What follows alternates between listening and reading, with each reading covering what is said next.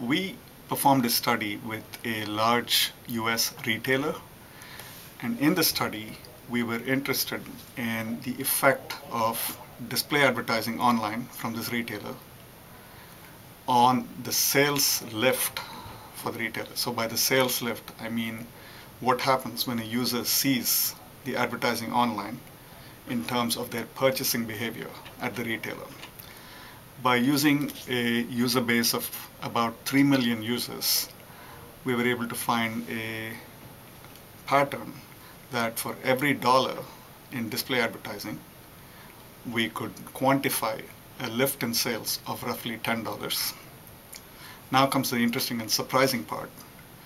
Of this lift in sales, roughly 93%, in fact the overwhelming majority, comes offline. In other words, people would see the advertising online and then go and make purchases at the retailer offline, which is rather surprising because you think of online advertising driving online sales activity.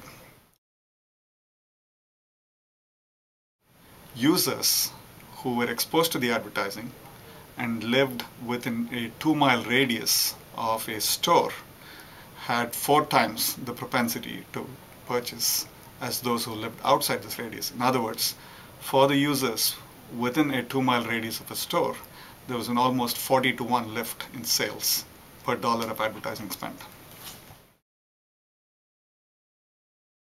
One of the studies we did looked at the spread of influence in a social medium such as Twitter.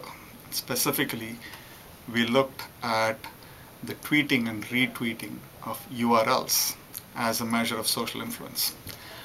The concrete question that motivated our study was the fact that some advertisers in the United States were willing to give a celebrity actress $10,000 per tweet if they tweeted about their product. So the question for the advertiser is this good ROI? So by analyzing the spread of influence in Twitter, what we concluded was that the best way to spend a budget was not to give it to the celebrity actress, but rather to spread it among a large number of ordinary tweeters with the goal of maximizing your social influence.